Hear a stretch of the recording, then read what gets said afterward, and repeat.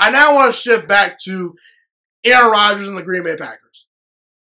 I double dog dare the Green Bay Packers to trade away Aaron Rodgers. I dare the Green Bay Packers to take on life without Aaron Rodgers. You know, are you, Green Bay, let me ask you a question. Are you truly thinking about moving on from the most talented quarterback in NFL history? A guy that's been the ultimate Band-Aid for your franchise. A guy that's shown that he can overcome a bad offensive line, not great wide receivers, not a great defense, not a great run game. Aaron Rodgers has shown time and time again he can carry this franchise on his back despite not having a lot of talent around him. And Green Bay, they don't attract free agents. So Aaron Rodgers, he is the ultimate Band-Aid. And you're going to let a 3-time NFL MVP award winner leave, especially after the year that he had in 2020, having his greatest season yet? The truth of the matter, people, is this. Aaron Rodgers doesn't need the Green Bay Packers. Many teams are going to line up to go out there and sign Aaron Rodgers if he's available. Okay? And you could say, oh, well, we got Jordan Love on our roster. Good luck with that. And by the way, I was a Jordan Love fan. I had Jordan Love rated over Tua Tagovailoa. I think Jordan Love has some potential. But what Green Bay has to realize is they got super lucky by landing Aaron Rodgers after Brett Favre. You don't go from a top 10 quarterback of all time to another top 10 quarterback of all time very often. The San Francisco 49ers had that situation occur with Steve Young and Joe Montana. You know, Joe Montana, he won 4 Super Bowls. Then Steve Young comes in and wins a Super Bowl and things like that. But it's rare you go from an all-time great quarterback to an even better all-time great quarterback. Because to me, Aaron Rodgers, he's better than Brett Favre. And here's the thing, people. I got to ask you guys a question.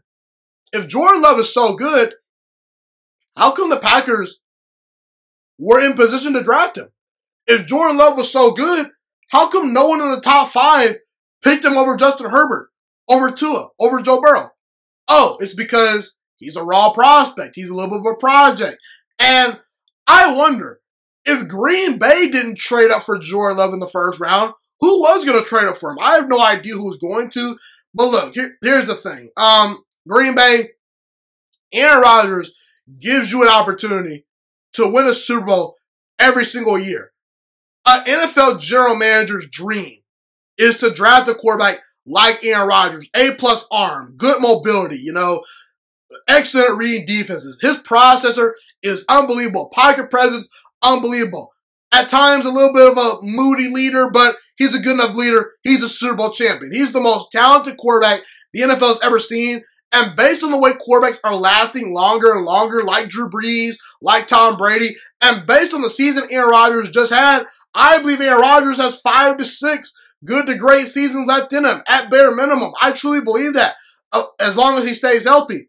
So, Green Bay, swallow your pride. Potentially look to trade Jordan Love, because it's one of those things where you need to choose Aaron Rodgers over Jordan Love. I dare the Green Bay Packers to trade away Aaron Rodgers, because we've seen in the past, without Aaron Rodgers, the Green Bay Packers could barely beat the 0-16 Cleveland Browns. In years past, when Aaron Rodgers has gone down due to injury, Green Bay's been the worst team in all of football. They've been unwatchable, people. So, that's how I feel about Aaron Rodgers and the Green Bay Packers. A guy that, you know, came out and won league MVP this year. The year after the Green Bay Packers did him dirty and drafted a quarterback in the first round to replace him. So that's how I feel about Aaron Rodgers. The Green Bay Packers, they should not move on from him anytime soon. Thank you so much for watching this video today. Please also note that the Juice Alert Sports Podcast is not just a YouTube channel. It is available on all podcasting platforms, including Spotify, Google Podcasts, iTunes, and Apple Podcasts. Also, if you enjoyed this video, be sure to like, comment, subscribe, and share this content with all your friends. This podcast is my favorite thing in the entire world right now. It is my passion. And I want more people to listen to this podcast. I really want this podcast to grow. Also, a fun fact about me is that I want to go into the sports broadcasting and media world once I graduate from the University of Toledo, a college in Northern Ohio. I am looking to become one of the next great sports broadcasters and analysts out in the world. And I potentially would like to start my own network if this podcast really truly grows. Or if I fall short of that goal, I would love to work for a big-time network like ESPN or Fox Sports 1. I am open to all networks. So if you believe in my dreams and you see or hear my passion through the screen, be sure to tell all your friends about the Juice Alert Sports Podcast. Stay motivated, you guys. Have a God bless day, and I'm out.